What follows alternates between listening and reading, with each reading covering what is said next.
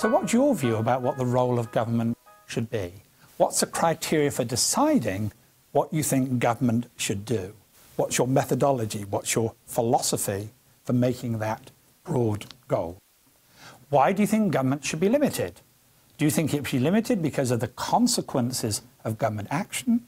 Do you think it should be limited because government infringes on your natural rights or our natural rights? And finally, what do you think the role of government should be?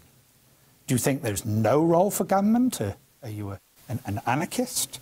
Do you believe the role of government should be minimal, that it should only provide the army, the police and the courts, but nothing else?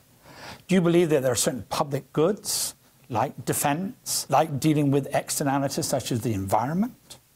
Do you believe that there's a social market economy, that there is a responsibility for dealing with the poorest within society? We need some sort of basic welfare state, such as making sure every child can go to school? Or do you believe in non-classical liberal views about the role of the state? Is it the job of the state to promote a virtuous society, as some conservatives would argue? Do you think it's the job of the state to create equality, as many people would argue on the left, having an egalitarian state? Are you a socialist? Do you believe that the government should either own, or if not necessarily own, control all aspects of the economy? Or are you, I hope not, a totalitarian, a fascist or a communist who believes that the government should control every aspect of life?